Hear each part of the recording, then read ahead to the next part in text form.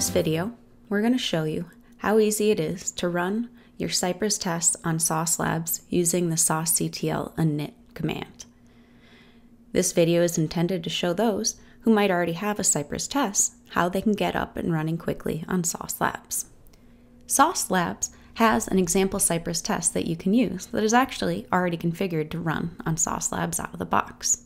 In this example, we're going to copy the two files that all Cypress test suite have, which is the Cypress directory and the Cypress JSON file, and show how you would configure to run with saucectl. I'll start out by creating a new directory called saucectl setup example that I'm going to put my Cypress tests and setup saucectl in. Once you have your project directory set up, you're going to want to copy in those two important files, the Cypress directory and the Cypress JSON files, from wherever else you might have Cypress tests stored on your machine. Once you have your Cypress project set up, you'll want to make sure that saucectl is installed globally on your machine using npm install with the global flag. This will install the saucectl runner so you can upload your files and tests to Sauce Labs. The next thing you'll need to do after you have your Cypress test files is set up your Sauce username and access key with saucectl. If you set your Sauce username and access key as environment variables, saucectl will automatically detect them. Also know that the saucectl init workflow will prompt you to enter these as well. To find your Sauce username and access key, log into your Sauce Labs account and go to User Settings.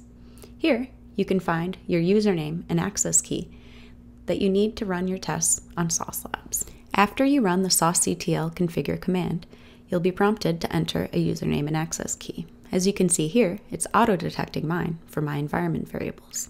If you would like to change them, you can enter it with the saucectl configure command at any time. When credentials are configured for the Sauce Labs platform with saucectl, a credentials YAML file is created at the same level that you installed saucectl. For example, since I installed saucectl globally, or in other words, under my user, I'll be able to find the credentials YAML file in a hidden .sauce directory. Inside, you'll find the credentials that I set up when I ran saucectl configure. Now that you have a Cypress test project set up and saucectl installed globally, we're ready to initialize saucectl in our Cypress project. Navigate to the folder where you're keeping your Cypress test files and run the command saucectl init. This will kick off a workflow that will generate a config file allowing you to run your Cypress tests on Sauce Labs using saucectl. First, you'll be asked about which data center you want to run your tests in, which can be found on the Sauce Labs dashboard. Next, you'll want to choose your Cypress framework and the version of Cypress that you're using.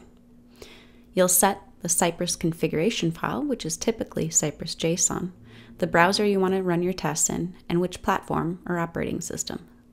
Finally, you can choose when you want artifacts such as screenshots, videos, and other logs downloaded when you run your Cypress tests.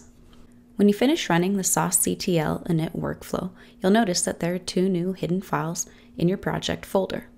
The first is the sauceignore file, which allows you to specify which kinds of files and directories you don't want uploaded to Sauce when you run your test suite with sauce control. The config YAML file contains all the information for how you want to run your tests on Sauce Labs.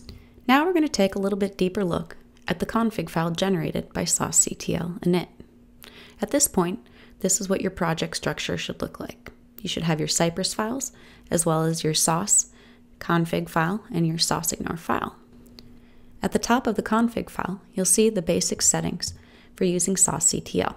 We have the API version for saucectl, the testing framework we're using, and the ability to change other defaults, such as the mode, in case you want to run your Sauce tests in Docker mode. By default, tests are run on Sauce Labs and not in Docker, but you have the option to change that. You can also choose whether or not you want console logs to show up in every situation. Otherwise, they'll only print out if you have a failing test. Next, you have your set of Sauce settings. You can change things like the data center, the amount of virtual machines you want to be able to run tests on concurrently, and the name or location of your sauceignore file.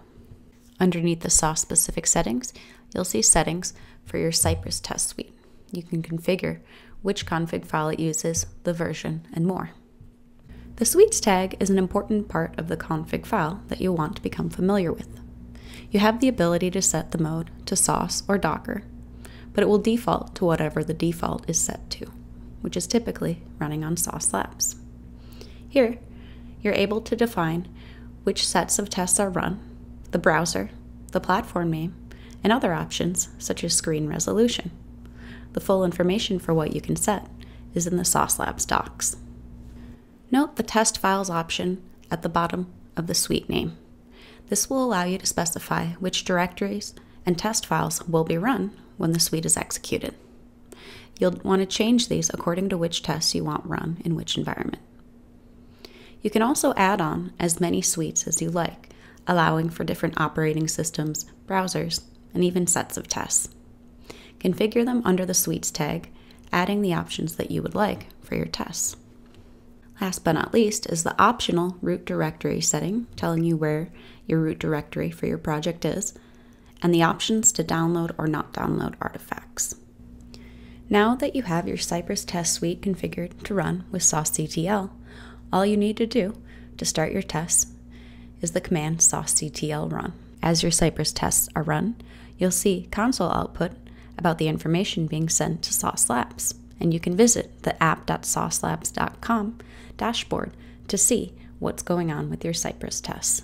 Since I ran 2 suites and if I have a concurrency of more than one device, you can see 2 tests running at once. Clicking on the test name takes you into the test details page, where you can see logs and metadata that give you more information.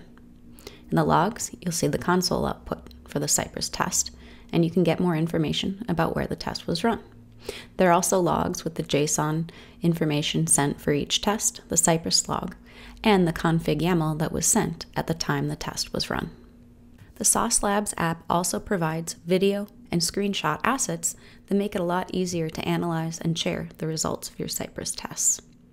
The last thing that we'll touch on here are artifacts generated by the Sauce Labs app and how to use the sauceignore file. Now that you've run your first Cypress test, you should notice that an artifacts directory appears in your project file.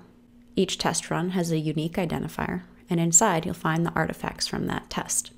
Here, you have a record of the config YAML used, the commands sent by different tests, as well as valuable video and images that tell you more about what happened when your test failed.